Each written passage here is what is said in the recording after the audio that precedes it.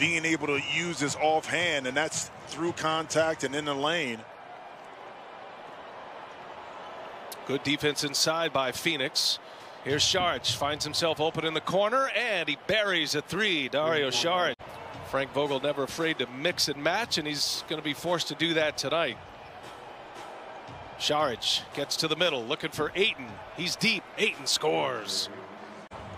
Well, when you have a mind for the game, a computer, and you see everything possible, you see a nice pass inside, and Dario into the hands of Bridges. Bridges has been everywhere tonight, huh? Here goes Paul, kicks it, late clock, Saric for three, knocks it down.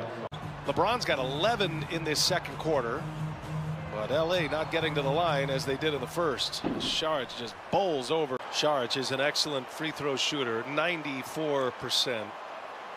Scored 13 points at Minnesota Sunday. He's working on the next generation. He's already got 4 generations covered. That 5th generation of O'Neals are going to be set now. Looking forward to that tomorrow. Saric for three, knocks it down. Lakers scored 30 in the third. LeBron James a big part of that. Saric right back on the floor, goes to work, gets the first basket of the fourth for Phoenix. It's Nader and Paul with Crowder, Saric, and Cam Johnson on the floor for the Phoenix Suns to start this fourth. And right back to the block goes Saric. He is fouled again. I mean, this game has that kind of feel to it. I'm not going to go in and say it's an 80s kind of game, but it's, you know, in this day and age about as close as we get. James Harden returning to Houston, Nets and the Rockets, and then you got the Dubs and the Blazers.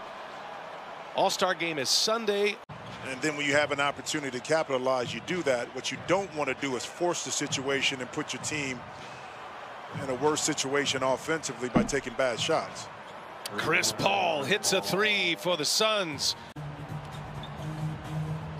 Oh, it's a goaltend. Count the basket. Goaltend. Yeah, there we go. That's what I was waiting on to see. But you know, it's interesting. LeBron James, 28 minutes. You said, right? Lakers have led in this game just a little over 2 minutes, and their biggest lead was 2. Twice the Suns have had an 11-point lead.